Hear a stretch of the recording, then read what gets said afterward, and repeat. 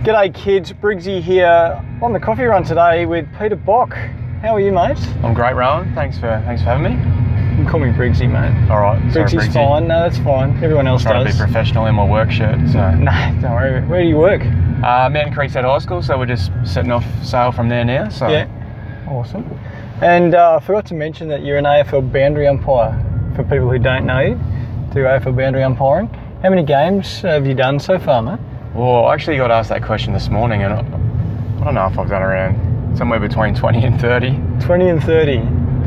It's not high on your priority list to know busy. How many you do. You got other things on your mind. I do. I have been ticking them off, counting them during season time, but sort of been pushed to the back of my mind a little bit lately. But yeah, fair enough. It's all good. Yeah.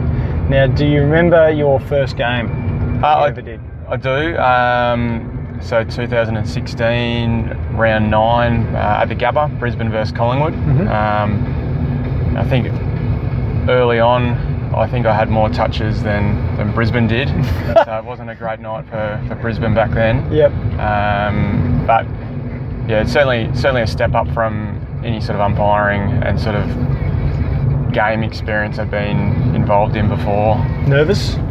Very nervous. Yeah. I think probably more nervous because everyone asks you how you're feeling and they ask if you're nervous. So true. You get 15 people ask you how nervous you are and you go, hang on, actually now that you mention it, I am pretty nervous. I was trying not to think about it, but now that you mention it, yeah, it sort of messes with you a bit, doesn't it?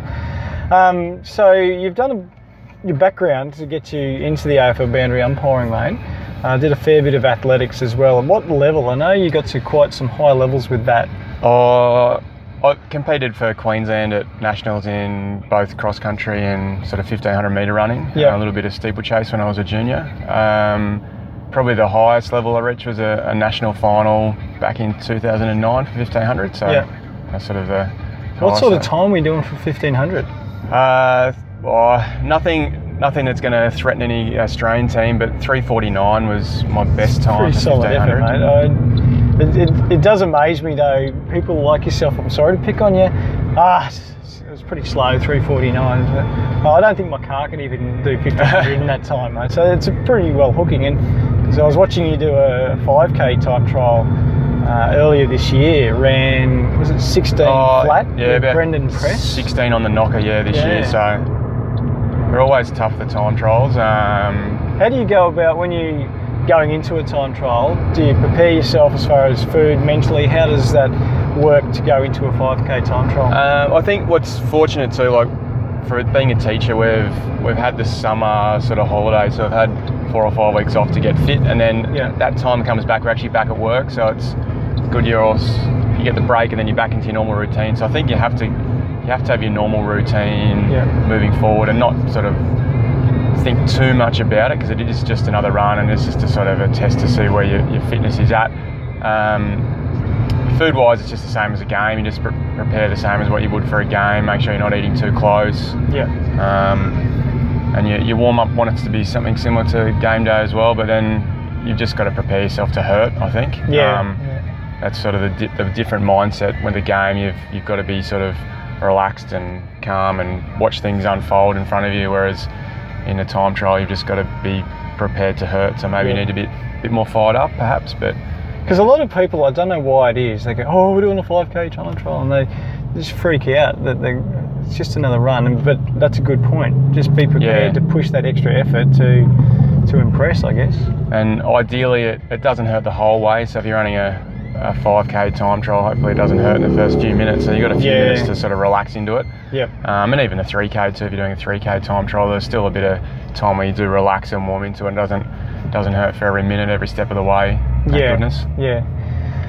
One other thing, mate, you obviously got into AFL footy through the school. Mountain Creek did a fair bit of coaching with the girls mainly, and Justin Pritchett coached the boys. So that's obviously give you a fair background of knowledge of the game and so on. You got Mountain Creek into the AFL Sunshine Coast Juniors a couple of years ago. Tell us a bit more about that. Yeah, we had the fortunate opportunity. We had lots of girls playing school footy, and on the back of our participation numbers, we got asked to put a team into the local competition. There was sort of a spot there for another team to even the draw up, so we jumped at that and had some girls play right through the 15s and finished right up to when it was under 18s too. So girls got a fair few years in there. And then we've sort of ebbed and flowed like most of the other clubs on the coast with numbers wise. We still had, we might have had about 30 girls from our school playing in the competition this year. So you can see sort of a bit of a change too with the girls footy now. Once upon a time when we first started, you've got soccer players playing their second sport, or netballers playing their second sport, dancers, but now we're really starting to see girls have AFL as their number one sport, which is really exciting for the code. Yeah, well, it's absolutely taken off, hasn't it? And with the AFLW competition as well. So it's and you talked about girls playing the school football and trying to get that transition of them going